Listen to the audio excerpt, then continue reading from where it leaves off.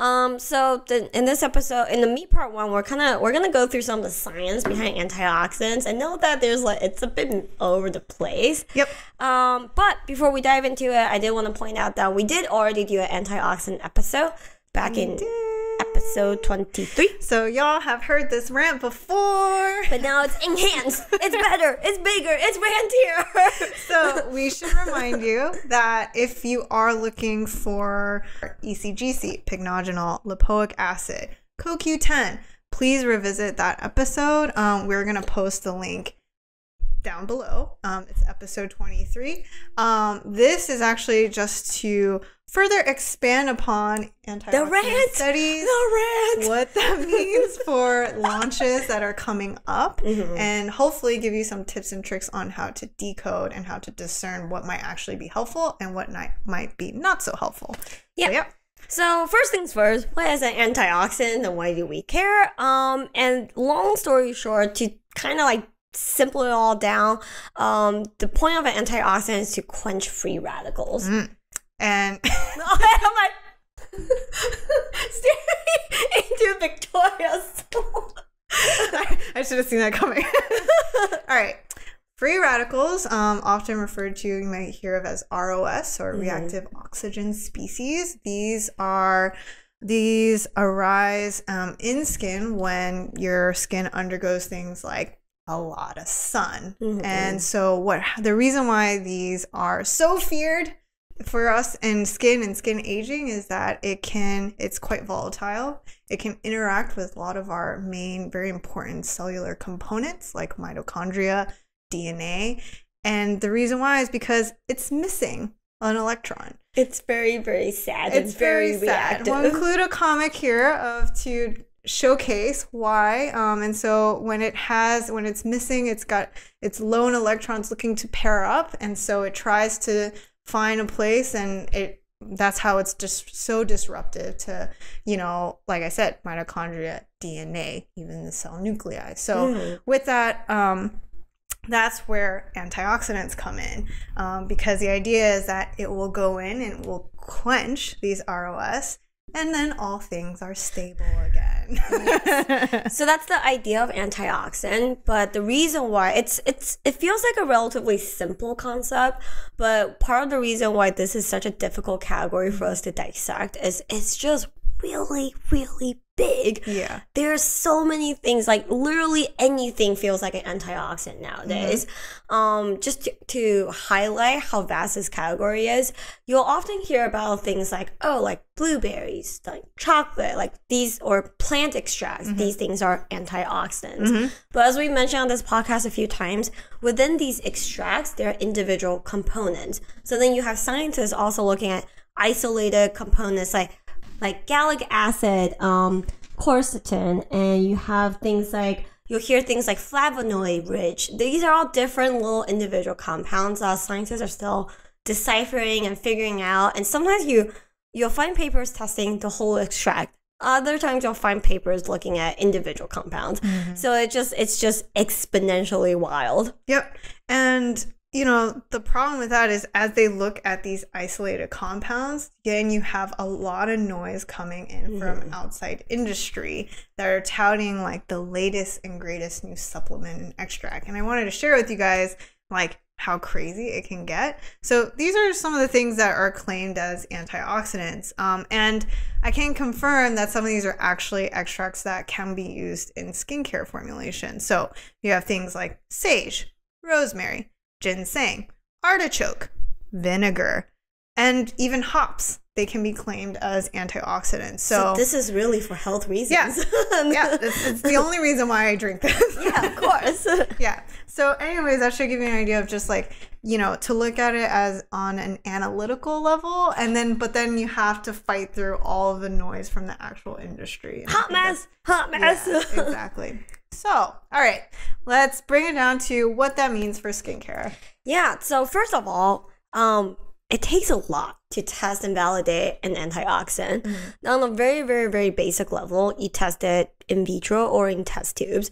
And there are these things called assays where basically, as Victoria mentioned, they throw them at some ROS, And there are different species of ROS. Yeah, we're not going to get into that. We're not going to get terrifying. But basically, there's a few different tests in vitro where they put them in with these different species, or you generate these species and see how the antioxidant do. Like, see if these species decline in the presence of these ingredients. And if it does, they're like, huzzah, you're an antioxidant. I love the antioxidant. And a lot of marketers will be like, oh my God, that's awesome. Enough. They're I'm like, going to put it in cream. Go, go, go, go, go. Yeah. And honestly, like, if you haven't listened to us rant about testing before, that's not how this stuff works. It's not how you can claim that it's actually helpful for skin. Yeah. So, and we want to highlight, this is a good time to call out that most antioxidant studies are actually done in oral injections, in supplement form, or just in diet studies. And a lot of times people will be like, oh my God, it's been tested on humans. Go, go, go, go, go, put in a cream. Yeah. But that's also not how that works. Yes, exactly. It's a completely different mechanism. So we need to know, how does the antioxidant, the claimed quote unquote antioxidant, work via skin? So yeah. So this leads us to testing on skin, where it's also a little wild. The thing is, there's a lot of really interesting studies that could be done.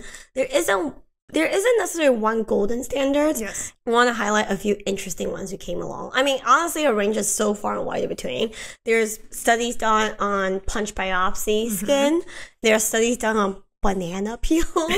And that one's my favorite because really it looks like a banana massacre. It's like, oh no, that didn't work. The banana's now black. And if you're wondering how that works, what they do is they simply apply, as you know, if you leave a banana peel out, it will slowly turn brown. So what they do is they simply apply the topical solution on the banana peel and just see if it can prevent the browning from occurring, or just draw out that time. So yeah, anyways, bananas, who would have thought? Fun fact. I did find a few interesting studies I really want to highlight. Yes. There's one study done by a group of scientists, and one of the doctors on the study is Dr. Pinnell, who is the founder of SkinCeuticals, the grandfather of ascorbic acid. Yes, he has done it again, back with another ascorbic acid test. They extracted skin cells like fibroblasts from two different age groups. One, super young newborn kids at 3 to 8 days old. Thank you for donating your fibroblasts to us. Yes. And skin cells from the elderly, 78 to 93-year-old. Also, thank you for donating your fibroblasts to science. Yes. And they put them in a culture, and the skin cells kind of proliferate and grow over time. It's probably to no one's surprise that the newborn skin cells divide much, much, much quicker than the elderly. But what's interesting is in the presence of ascorbic acid, and we'll show the charts here. It's a little hard to see, but in the elderly cells, you can compare to the newborn cells. You'll see that it's much slower than the newborn, but in the presence of vitamin C, they proliferate much faster than without. So it's kind of a cool way to show how important vitamin C is to your skin cells. Now, just remember, this is in vitro. So, again, like, you have to we look at vitamin C data, the robustness of it, how many, numerous of tests, both in vitro, in vivo, in clinicals. So this only adds another piece, and I think it just further, I would say, suggests that ascorbic acid is a great preventative step for aging. Yeah. But yeah. Yeah. And some of our favorite in vivo studies done on live human subject is what we consider accelerated damage studies. So one way to do this is with UV induced erythema. You can apply a controlled dose of UV light to patches of skin, basically causing sunburns. Yes. And you can see whether or not with topical antioxidants that degree of burn is reduced. This is what's used to justify ascorbic acid and how it can be a great AOX in pairing with sunscreen. It's also why we always promote having vitamin C in your routine. Yes. Yeah. And it's also been looked at in a similar type of study where the offending offending person is not UV light anymore. They have similar type of study with diesel exhaust. Yes. And also cigarette smoke to simulate pollution and other things that cause ROS in the skin. And if you're wondering how that works, usually they have little chambers. Well, they'll put like, you know, your arm essentially in a concentrated dose of exhaust or cigarette smoke, and then see like and measure the amount of inflammation that occurs. So, yeah. And what's interesting sometimes, like also it's so, if you have a high enough dose, it's so bad you will tan or have hyperpigmentation from it. It's pretty bad.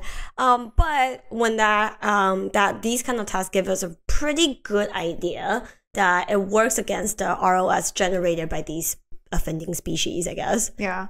I actually, that kind of brings up a can of worms, because you can do these tests to give you an idea of topical performance, but when it comes to start claiming performance for products and doing clinicals, I feel like it can get really murky, because now you have brands that are starting to look for things like pigmentation, but then the mechanism is a little bit different, and so I feel like it kind of muddies the water. And I think you'll see as we continue to talk about this how that can get really confusing. Yeah, I mean, a simple example is going back to the vitamin C example. Yeah. If you do a clinical study at 12 weeks, you'll see that vitamin C brightens the skin.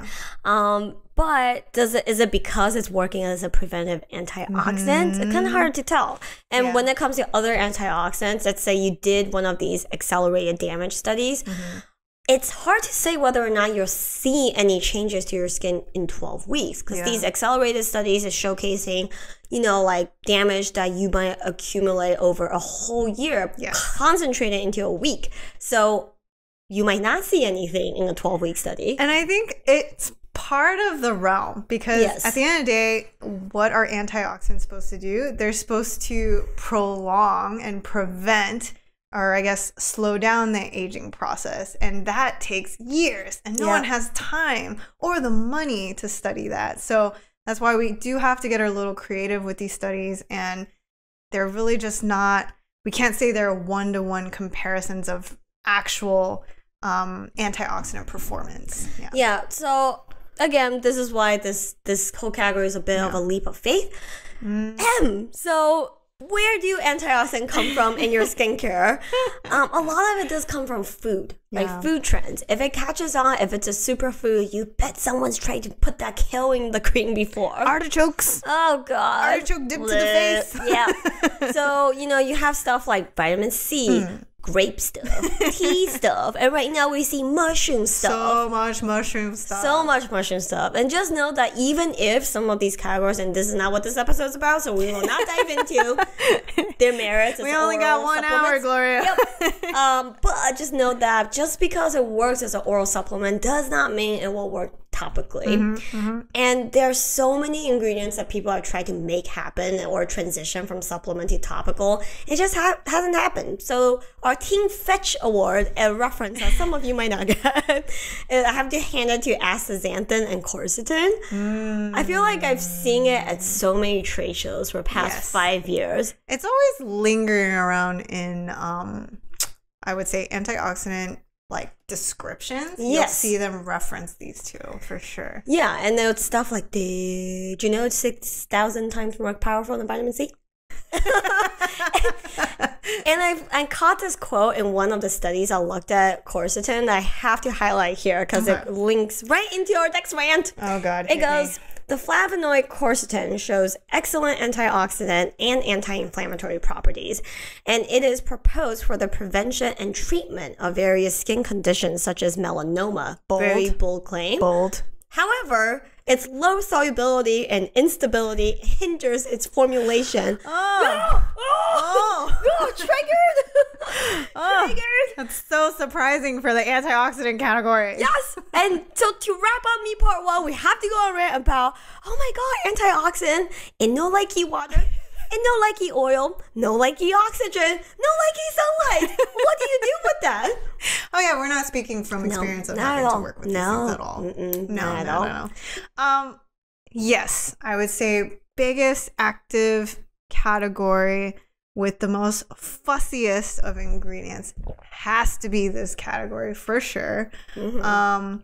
Incredibly sensitive, just packaging nightmares. Yeah, temperature, it's not great. Not great. And to sum up, again, this is what ascorbic acid is king. You'll hear us talk about I feel like we've all seen that hot dog water turn brown on you before. So people know that it's a fussy, difficult ingredient to work with. But that's already good. Yeah, but at least we understand the parameters and we've worked with it so that's stable enough. So, yeah. And I mean, we, again, definitely check back to episode 23. We talk about the issues with ubiquinone and EGCG. Same thing, you know, it's a lot of notations of the fact that it just doesn't do well in formulation and doesn't seem to be cut out for a long shelf life. And that's really our problem. And that's why the chemists exist, to solve these problems. Or to rant about it over a couple of things. So this basically concludes me part 1. And to kind of give you guys a preview, this rant is totally not inspired by the fact that Mr. Reliable Gen 2 will have silymarin, which is a very maybe. No, she's absolutely right. It's part of the reason why it's delayed, by the way.